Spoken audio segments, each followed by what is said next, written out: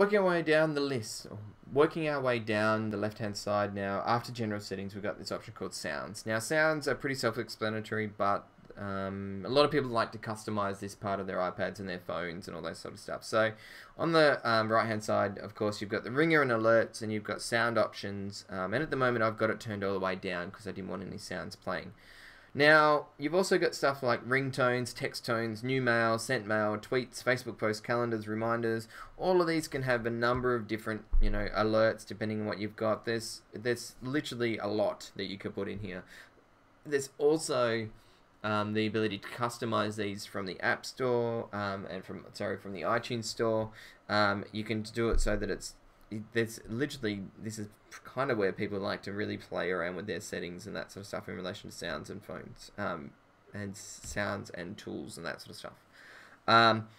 As much as you want to do, you can sort of put this in. If you don't like the keyboard clicks, so imagine in a room with a teacher that there's 30 iPads going off and the keyboards are clicking away, you can come in here and ask the students either to turn it down or not even have the clicks on.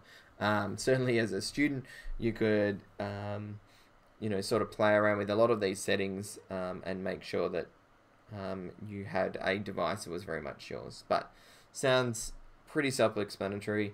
iTunes Store has a lot more that you can download because these are generally what they are.